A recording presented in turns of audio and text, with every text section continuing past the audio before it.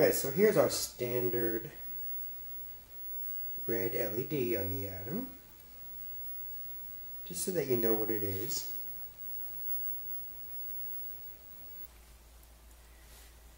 Alright, so now we're going to disassemble the keyboard, which is very simple actually. There are 6 screws holding it together.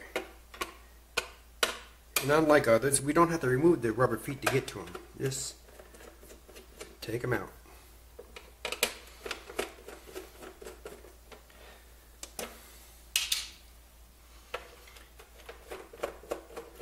The tools you're going to need to do this is obviously a Phillips screwdriver. You need a soldering iron, some solder, some flux, and an LED.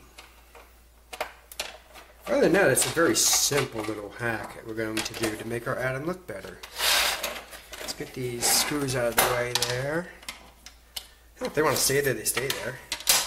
See, it's right down here, but I'm going to remove the keyboard so I can get to it because there's wires back there. I don't want to just fight it right there.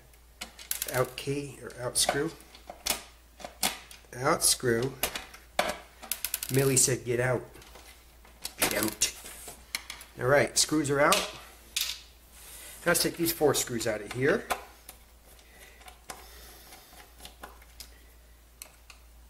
What's so fascinating about the Adam keyboard is that this is just the keyboard.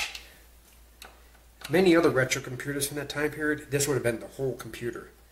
The computer itself would have been shoved in this little case. Think Commodore 64. Think Atari. Think Spectrum. The Sinclair Spectrum. Or many of the other ones, just like that. Alright, so you see we got our wires here. This slides out. Like so. And let's take this out of here too. I don't need to take it out, we'll just leave that right there. Because I'm just working on the wire. So let's get this over here, out of the way. Now before I go too further, I want to look at this.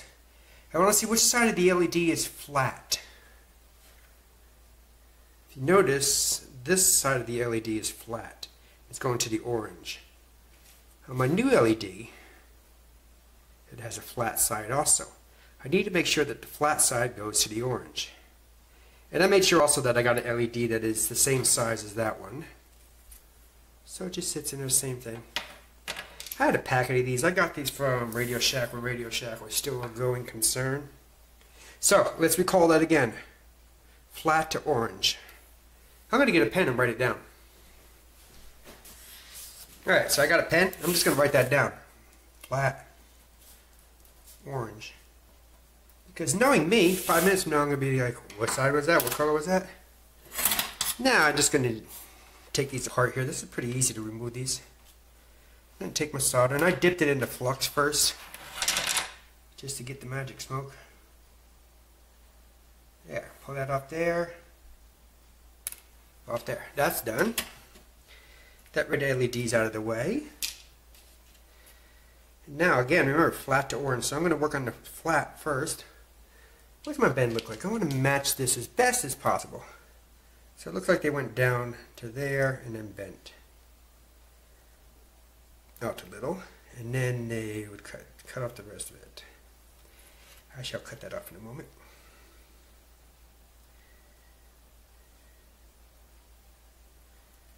Just twist this around here to have it stay in place long enough for me to, yeah, maybe not. I'm trying to make it stay in place long enough to get some solder, and then I'll cut the excess off. Alright, there we go. Stay there. There. Put some flux on the tip of the soldering iron. Get some solder on here. Put a little blob of solder to hold it together. I'm going to do the same with the other side. Let's just verify again. Yep. Flat to orange. Here's a flat side. It's kind of hard to see, but there is a flat side there on the plastic. And we'll do the same with this one here. Bend that out. Take this, twist it around, we'll put you back over there.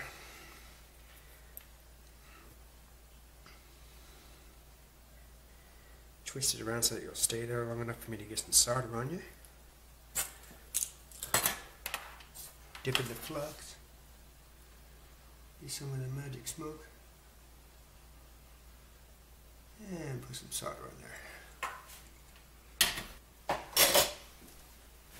Now I need my wire cutters. I gotta cut off the excess.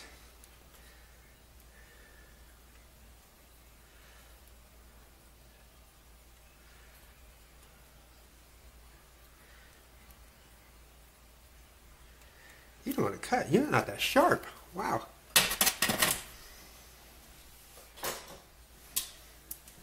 Alright, now I need my wire cutter so I can cut off the excess. That's done. And this one right here, same way.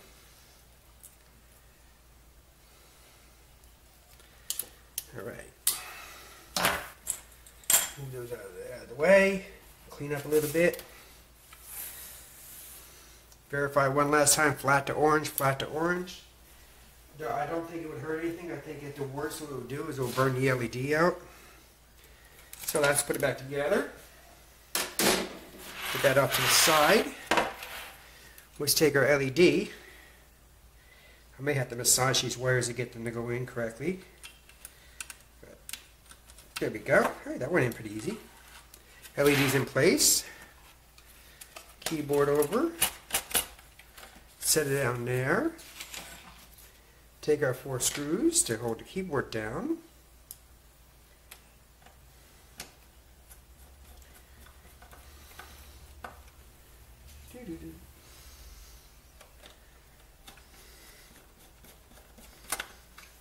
Looking like my keyboard's needing a little dusting in there. I have to do that one of these days. I have to take this apart and clean it. Maybe I'll make a video of it. What do you think? If you think I should make a video of how to clean the keyboard, let me know in the comment down below. So there we go, we got that. Now we're going to put the cover back on. See, it sits in there nicely, just like the red one did because it's the same size. Let's put these 4 screws in, or 6 screws in. If it's 4, then we lost some, but no, there's 6.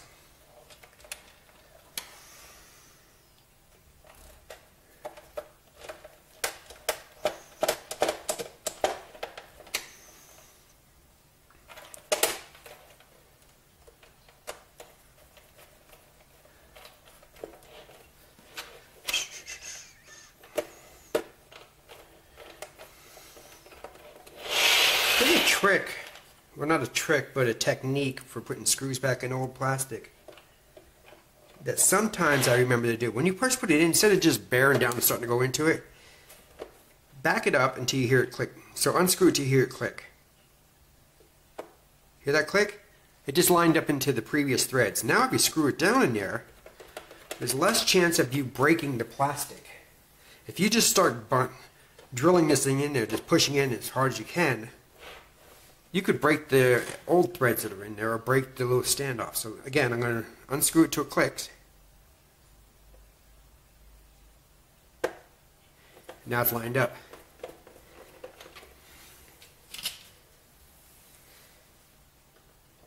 One last time.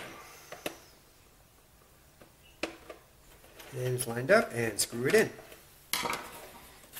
And there we go.